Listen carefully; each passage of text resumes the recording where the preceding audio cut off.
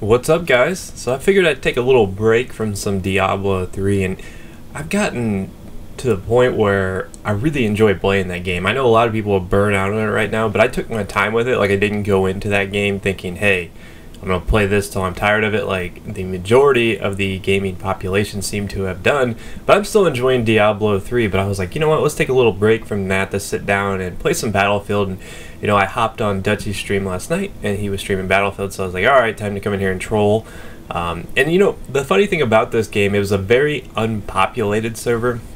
And that's something I've been looking for a lot lately. I've been looking for matches where it's either 8v8, you know, 5v5, 6v6, some weird, you know, more number that's a little bit lower. It's not those like crazy 64-man servers. And that's just because I've kind of got the competitive bug from the PTFO tournament. And it's a shame that we're not in it anymore. And you know, I've posted a couple videos of that. Those are probably the last two I'll post. So if you want to check those out, I will link them at the end of this video so you can check out games 1 and 2. They're two pretty awesome games, but I'm not gonna, I don't know if I'll post anymore. I might post the third game, the final attack on Firestorm. But for the most part, I feel like you guys have seen it. You guys know what happened. There's no point in beating a dead horse. But I've gotten the competitive bug lately. I've been, I don't know, it just seems like, you know, my goal to get better at this game, because, you know, I've said in the past, I am not that good at this game, guys. Like, I am above average, I guess, but I'm still just, you know, an average bear. I don't look at myself as a monster. Like, I've been trying to get my score per minute up to 600 like it was once upon a time before I started sniping, and it's been a struggle just because I don't have the patience to always use the M16. I don't have the patience to always use the M4 while an engineer. I have some sort of like self-pushing characteristic that I always feel like I have to push myself to use. And how did that pallet get right there? Did it get like pushed forward? I don't think I've ever realized that pallet is there, because I don't think it is. I think it got pushed that way. That's kind of weird. But anyways, I have like this self-pushing characteristics where I always have to find myself trying out a new weapon, trying to get games with something other than the mainstream guns. And I guess I've always kind of lived my life like that. I've always tried to, you know, go a different path, to try to be unique, try to mix things up a little bit. But lately I've been fooling around with some classes that I think work well in competitive, and obviously this is one of them. I have talked highly of this class in the past, the AEK with laser sight, Cobra, and foregrip. Foregrip is because you're going to be in close quarters. There's no point in using anything but. Some people do use a heavy barrel, but oh man, this is actually, you know, the first of a lot of plants on this objective, and I think I ended this game with 7 plants. I did cut out the first attack because at the start I was on the other team until I switched, so maybe the joke's on me. But I do plant a lot of objectives, so PTFO all the way.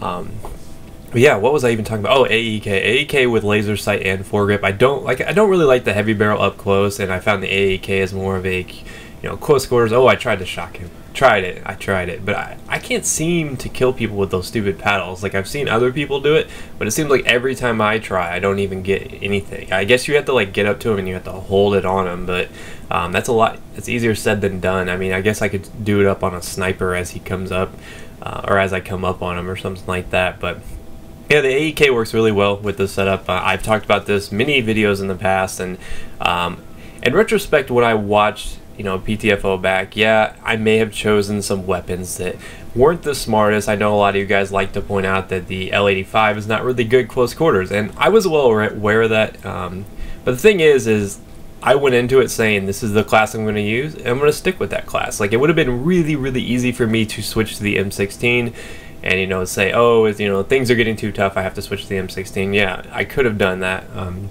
I guess in retrospect I should have had some sort of backup weapon, maybe switch to the AEK once we got in there, but the L85 was my choice. I chose it literally as we loaded the map, and I was like, alright, I'm going to use something different. Hey, we're playing against some UK guys, why don't I use the L85, you know, a little homage to their country, and you know, it worked out fine. I wasn't disappointed in the L85. I actually started, I didn't show this game at our first map where we were defending. I used the AN94 and a little bit of the G3, but I decided on the second round I was going to go with the L85, and It's not the strongest gun in the game, but it's by no means a weak weapon, and it by no means really affected the outcome that much, because in the end, you know, I played in that tournament for fun. I think a lot of people are forgetting that was about the fans. I mean, that was supposed to be a fan event. That wasn't supposed to be some sort of YouTuber, you know, personal glory thing. And that's the way I approach it. You know, I approach it to have fun. I approach it to play with you guys, and I still encourage you guys to vote to be on our team, because I am going to be doing some exposition rounds, some practice rounds, some scrims with some of the other teams for the round 2 stuff. So I think we already have our team selected for round 2, but I don't know how it works for round 3, if there is a round 3. So you can still go over there and vote in our poll. I know the admin has thrown a bunch of names our way, and we'll see if we can get you guys in some scrims, you know, full round, to get you guys a chance to play, because we only had about 20 or 30 people that signed up for our team. So I figured, you know, if I could get through 10 of those, at least I would have you know, kind of encapsulated the spirit of the PTFO tournament, which was to get fans involved. So be sure to go over there and check that out if you were disappointed that you did not get selected. But my team in that was pretty awesome. I did enjoy the guys that we were with, and I thought we did a pretty good job for coming together at the very last minute there, because we weren't even a team until an hour up to the tournament. So it was kind of a last minute thing, because, you know, we had some backups that needed backups that needed backups. So overall, I had a really fun time, and it's kind of got me in this competitive spirit to the point where I always feel like, hey, I want to get that rush that I got from, you know, PTFO, because I've never really played competitive Battlefield. You know, I knew it was going to be, you know, super different than just running around in a pub match, you know, spamming nades and you know, frag rounds and M26, because it's going to be more about gun skill. It's going to be more about map placement, map knowledge, and that's something I've been practicing a lot on. And for some reason, this game I played last night, even though we don't end up, you know, pulling it out here in the end, it was a game that to me felt very competitive. It was a game that went down to the wire. It was a game that was a very small amount of tickets, so being in the right spot was really important. And I did get a lot of income plants in this. I felt like I was actually contributing a great amount,